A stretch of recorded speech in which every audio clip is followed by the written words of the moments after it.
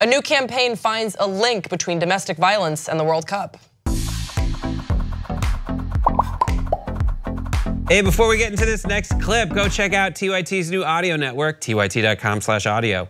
Now. There's a recent study and a correlating campaign that highlights the abuse that occurs, domestic violence spikes with regards to the World Cup. So ahead of this year's World Cup, studies showed a correlation between violence and football, and they were widely shared. These reports finding that domestic abuse increases when England wins or loses. So the information we're getting from is based in the UK, so please bear that in mind. The largest of the studies conducted by Lancaster University in 2013 found the abuse increased by 26% when England played and 38% when they lost. So the National Center for Domestic Violence has released a poster, which you're seeing now, some of these images, that addressed the disturbing link. The title of the campaign is "If England Gets Beaten, So Will She." And the campaign is aiming to raise awareness about this, also calling the not so beautiful game.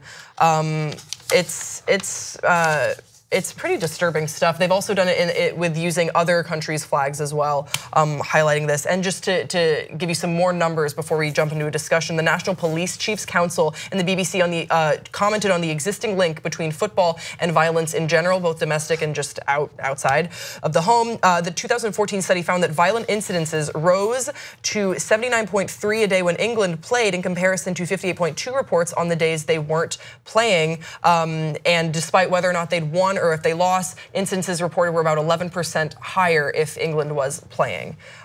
So do you think that the campaign, you've seen the images, is effective in conveying what they're trying to draw attention to? Yes, it is. There's like a hooliganism behind soccer. There is a bunch of people out there getting drunk, and there's something like they throw beer in the air. Like, it is a grand national scale. Right now, the World Cup has had the highest ratings it's ever had. And people get caught up in it, and that's not okay. It is just not remotely okay, and it is totally okay to point out, especially when there's a correlation between games and domestic violence, to show that to people.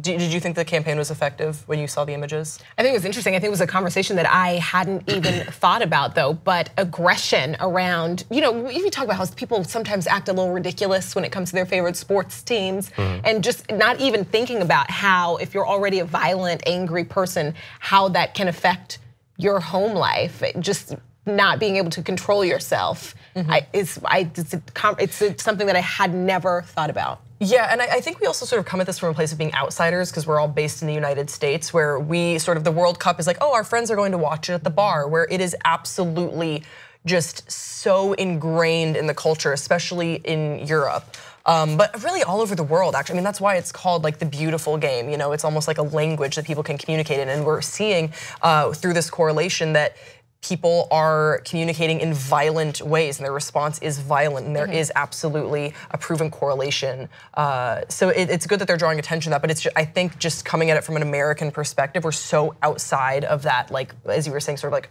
football hooligan culture. Yeah. But not that kind of football. We're not outside of that football hooligan culture when it comes to American football. Did you see what happened in Philadelphia? It was a disaster. It was a riot. It was I can imagine that there were homes that had these same outcomes. I hadn't been talking about it. Yeah, I wonder if there's invested like studies that are done here of what that would find out. Yeah. But I know like in other countries, like around games, there's violent riots between people who support either team. And after here in LA, when we win, we burn stuff. It's kind of fun, I guess.